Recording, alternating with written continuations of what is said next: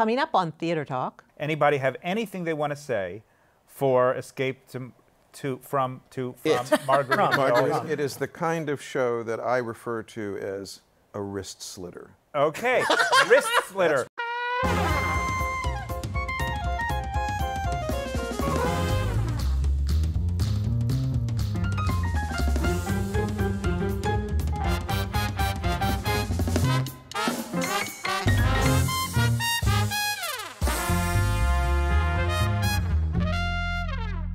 From New York City, this is Theater Talk. I'm Susan Haskins, and I am joined by my co-host, Jesse Green, co-chief theater critic of the New York Times. And we are here to review the best of the spring season with three of Jesse's critic colleagues, Peter Marks of the Washington Post, Terry Teachout of the Wall Street Journal, and Ben Brantley, also the co-chief theater critic. Yeah, this is thrilling for me. So nice to meet you, Jeff. You look familiar. I don't know. This best part. Yeah, I don't think we're covering the best of the spring so much as the best and what to avoid. The peaks and valleys and that eternal plateau that is Broadway. Well, so let's begin. Why don't we begin with what I think you might consider a peak? There was one huge blockbuster of an opening this spring, Harry Potter and the Cursed Child. What's our take on that? I mean, I think I'm in the minority in this group. I loved it. I'd seen it in London. The theatrical, the idea of being able to translate a very specific narrative voice into purely theatrical terms, as I think this did, was to me magic. And I think you said earlier, Jesse, it puts the production values of Disney to shame, and you never see the seams at any point. Things just seem to happen organically. But were other people as impressed with the play itself? No. I made the mistake of reading the script when it came out. Was that a word in quotation marks? Well, it came out in book form. I will say also that I was a Harry Potter devotee. My daughter brought me up on Harry Potter. We read the books together and saw the movies together. So we both had this. She's now 25, so she's an adult herself, and she had the same reaction I did to the book, which was underwhelmed. And then so I came in sort of wondering what they were going to be doing with this story, and I felt it was really Harry Potter light. It was fan fiction. One of the great things about the books and the movies were that they were all really wonderful detective stories. And I felt like this was really just kind of a retrospective, a pandering essentially to the fan base.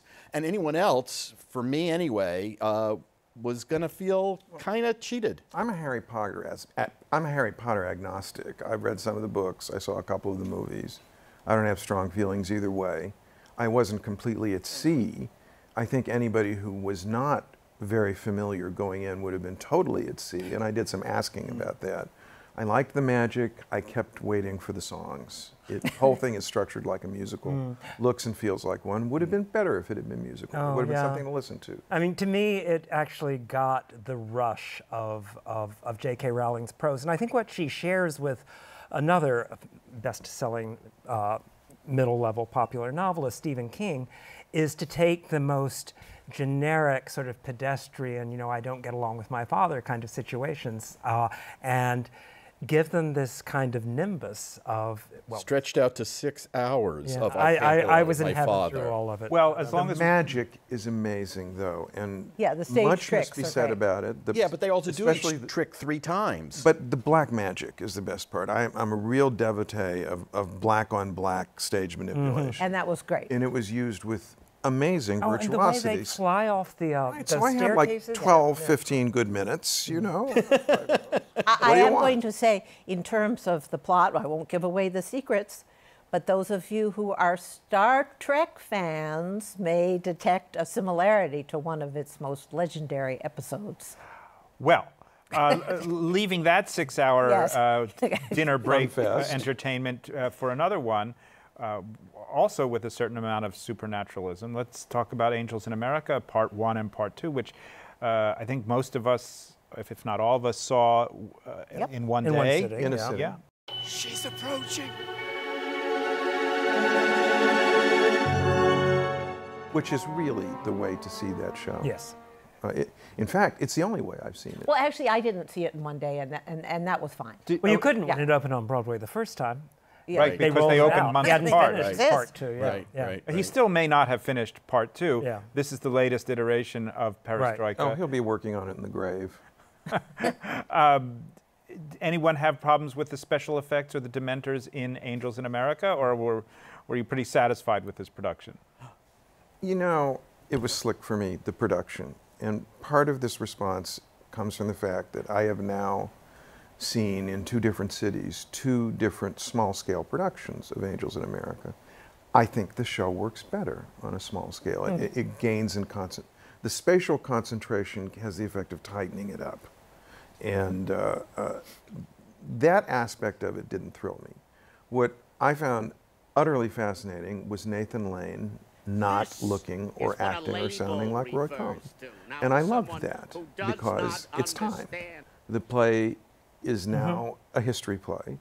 There probably aren't that many people in the audience anymore who really remember, as all of us do, what Cohn looked like and sounded like. It's time to pull the plug on that and to come from a different direction. And I don't know if it was the ideal way to do it, but it was done with great brilliance and great originality. And a fully imagined performance, I think. Completely, that's true, top to bottom. And I think, interestingly, I was really skeptical about Marianne Elliott directing Angels in America. You know, she's obviously well known for Curious Incident of the Dog in the Nighttime and for War Horse.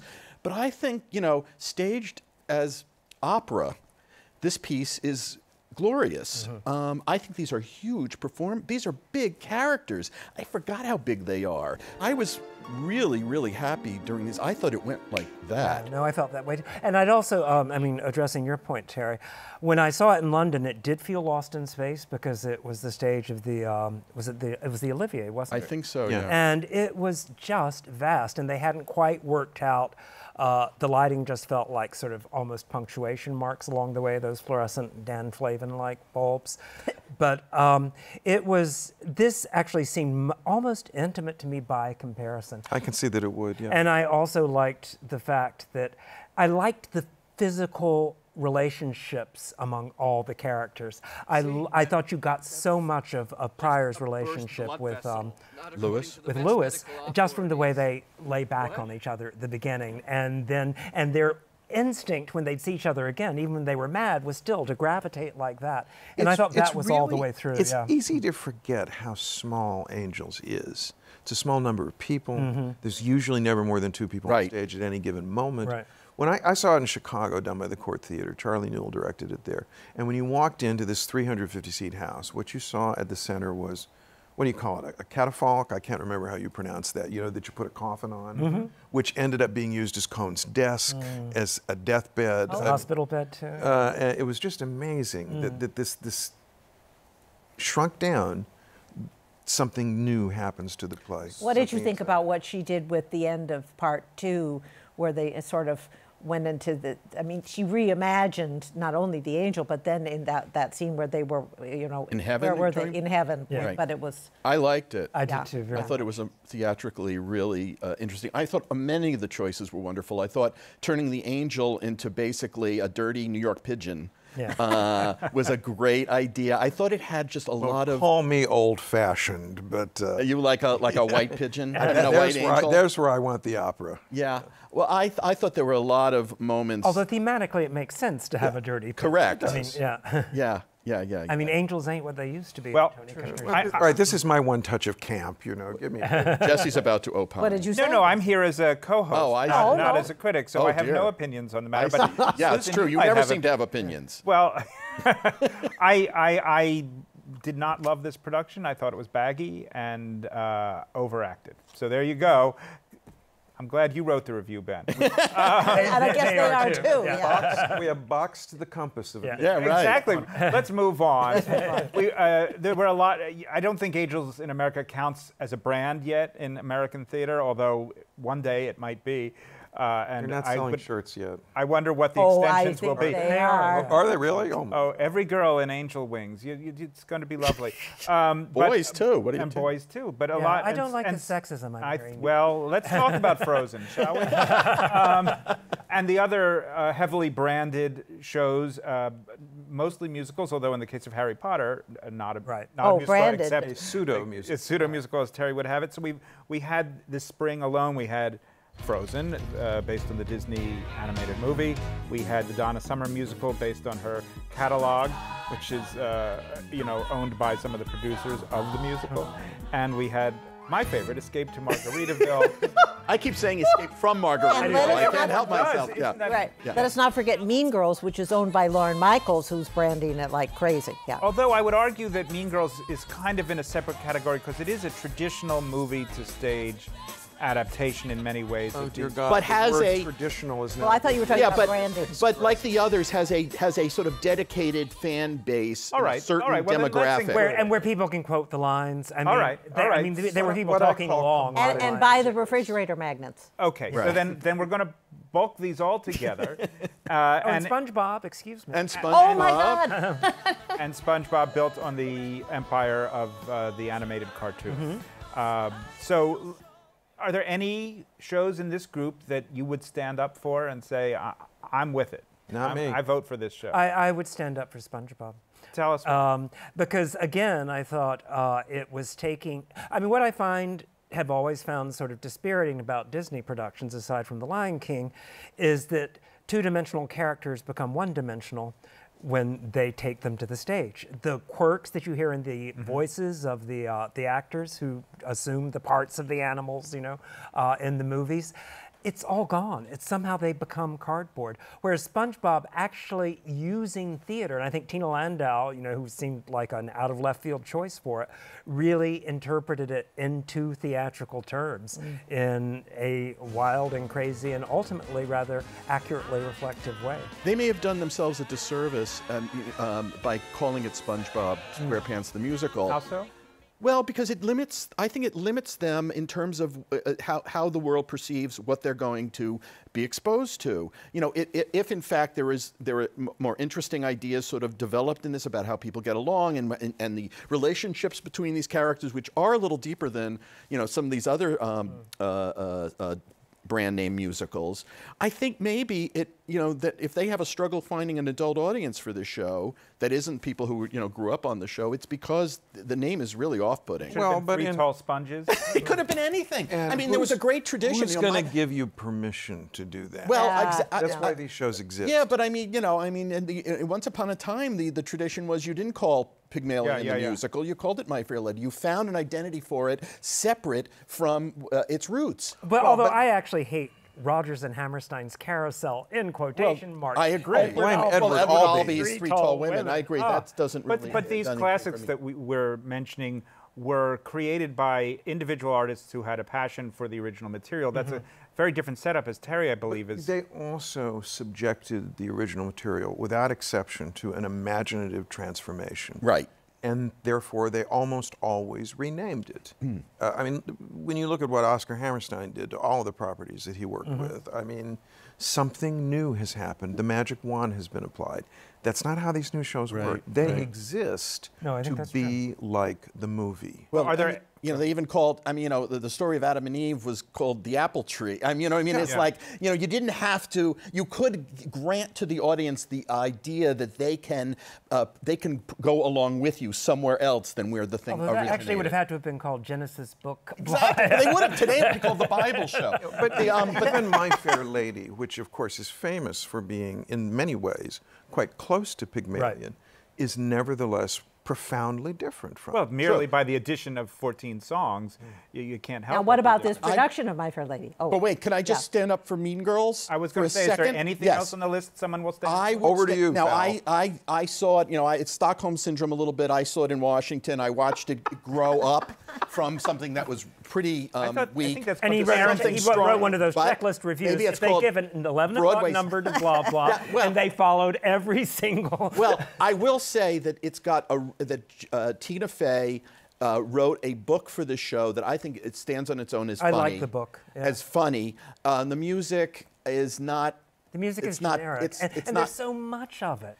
But I think it's actually a musical comedy that is entertaining and fun and I don't think it's a Tony-winning musical, but I thought it was an enjoyable piece. It's the kind of music. There's two kinds of music on Broadway. There's Disney music, and then there's synthetic pop. This was synthetic pop. I just don't disagree. Switch in position 2. I don't disagree. So just again, looking at these 5 musicals that we're kind of glomming together, anybody have anything they want to say for Escape from Margaritaville? It is the kind of show that I refer to as a wrist slitter. Okay, wrist slitter. That's what you want to do. I see that on the marquee. See, I thought Donna Summer was a wrist slitter. Escape from Margaritaville was just a sleeping pill. It was just, I mean, the wrist slitters are more interesting. Well, Donna Summer had the virtues of A, brevity, and B, La Chance. And that's about the size of it.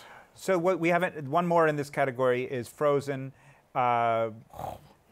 Thank you. Yeah. What's happening with Disney here? You gave your analysis of the problem of moving these animated characters onto the stage, but Disney has more resources behind it in terms of money, certainly, but also talent. They can have anybody they want, the greatest technical work you could imagine, and yet it paled terribly in comparison to the technical work in Harry Potter, as we said. I think part of the thing with a Disney musical is there is so much at stake in abiding by the success of what was done on the screen, that it really does narrow desperately what theater artists can bring to the process, because whether or not there's a lot of corporate thumbs on the show or not, you are hamstrung by this $100 million, but $200 look million what Julie Taymor did back in the day. Yes. That's different what's so time. interesting. There was no track record back then. I'll tell you this kind of something show. else, that the original properties are changing as well. When we first started to get Disney musicals, I would say that the target market was, what, 13, 14, 15? I had actually never even seen the film of Frozen until the week before I went to the show. I figured it was my job to see it. Yeah. And it was for 4, 5, and 6. And that's what the show is for, too. What are you going to do with a show like that? The elbow room for imaginative transformation is limited, aside from all these other problems. It just seemed to me like a bad property. Well, let's all say that Frozen is not for any of us. No, absolutely not. I brought my daughter to that one, not to invoke Lizzie again, but and she was quite, and she's really discerning, but she was quite satisfied. Yeah, and that's it met her expectations. Important perspective. And I brought a exceed Donna them, Summer but it fan met- to see Donna. And your daughter is 70, is that right? Let's jump away from musicals for a moment, because they seem so positively successful. And Ben's Visit, by the way. Oh, right, which was not this spring, but I think we're all is pretty a much. real It's on its own level. It's a winner. Everything that musicals ought to be Oh, today, yeah, So- it will yeah. last. So there, we've dealt with that in 5 seconds. Right, okay. Going to the other plays that opened this spring, there was a pretty good slate of play revivals, and perhaps not as rich a slate of new plays, but some good ones to talk All about. scared away by Harry Potter. Do Do you think that Oh, literally yeah. happened? The Totally. producers just Totally. said, let's wait till the fall? Yes, I think they said we're going to all be railroaded. And that's only because and they of the were Tony Awards. smart to do that. Yes, if all that was the Tony logic. Awards, absolutely. So there's no point in doing a play on Broadway unless you can win a Tony Award, is what producers Well, unless think. it's a little more of a playing field, yeah. an open playing field. It doesn't- also depends Yeah. on the nut. I mean, if you can do a show and it's not that expensive, and it's got a fixed end, and you know it's a serious piece of work, and you don't open it in April, then you're not going to make money off it, but at least you're going to make other things. But I mean, I like know respect. The Children, which unfortunately I didn't see, but like very much in the reading of it, I mean, didn't move. I mean, there was never any talk of its moving. It couldn't have yeah, moved. It was yeah. at a Broadway Right. house, although Manhattan Theater Club, so it has its subscription audience. And it was, I think, the best play of the year, even including Harry Potter. But that's the end of that. We'll never see that again in New York. But perhaps it'll have a life elsewhere. Let's take a different off-Broadway example. Mary Jane, Amy Herzog's play. Very well thought of by most critics, including myself. The New York Drama Critics Circle just gave it the best play of the year. It's never going to move. 30 years ago, it would have opened cold on Broadway. The world is different. Yeah. And yet I hear people who say, I know someone who's been going to theater and went to Yale Drama School, has been going to theater for literally 50 or 60 years, saw the band's visit and said, but it seems so small for Broadway. And, you know, how do you answer that? You don't. They too have been conditioned by the... Well, let's talk about some of the revivals that, one of which did start off-Broadway in a smaller production and has been, in a way, recreated without very much change. I'm talking about Three Tall Women. Although I think there's a bit of change. There is a bit of change. There's some structural, beautiful adjustments that would never have been allowed if Albee were alive. But oh, and can we say what no one has seemed to have said in a review, that is the boy who comes on? Oh, do we say that? Of course we can. Yeah, it's a ringer for Edward Albee. Yes, he does. For the look young exactly Edward look Albee. like the young. Hard to get to why that's important in the play if you don't know the play. But right. Except it's a memoir basically about his mother. It's I mean, not a memoir, but an evocation of his mother at different phases of her life. Very imaginative and serious production. I didn't like the design as much as you guys did, but it was fine.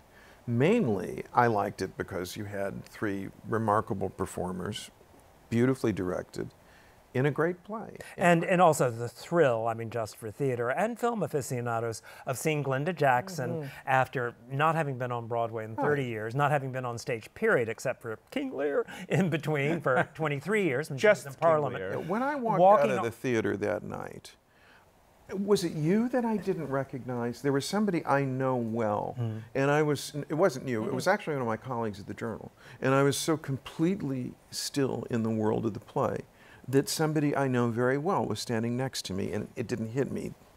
That's how involving that show was.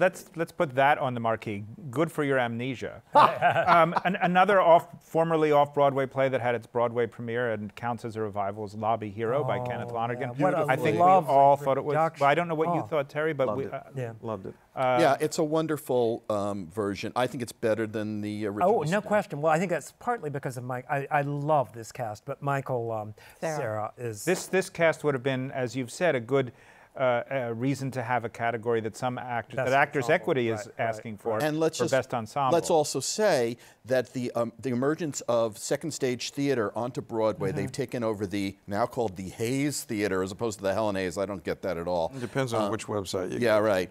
But this nonprofit theater now joins Roundabout Manhattan Theater Club in Lincoln Center on Broadway and promises to be a place where you're going to see some serious theater. You're going to see Straight White Men by Eugene Lee this summer. They're actually bringing Although back... actually, and you don't see straight white men at the theater very much.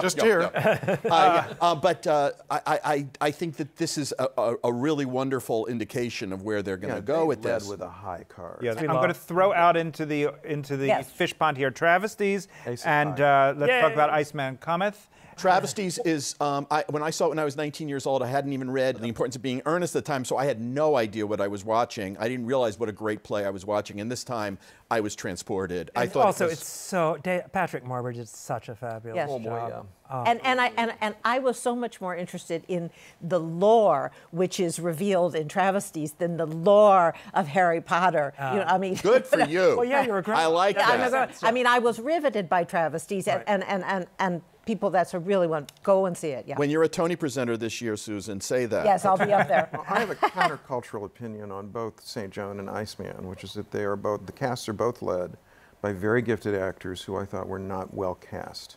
Denzel Washington, I don't really see as a great stage actor at all. Oh, I thought he was even riveting. though it was a wonderful production, I thought it was dead at the center. I thought that final monologue where he just brings the chair to the stage. It was the first time that I'd seen that monologue done where it wasn't the spiel. I mean, suddenly he became every man. Yes. And I thought that was a brilliant piece of staging. Yeah. For me, having seen all of the live hickeys except for James Earl Jones, he was the strongest. Yeah, I thought he was great. Now, we're dead out of time, but let's throw out the three revivals. Two of them were this spring. Those were, of course, Carousel and My Fair Lady, and one of them opened in the fall. And that was Once on This Island. Which was delightful.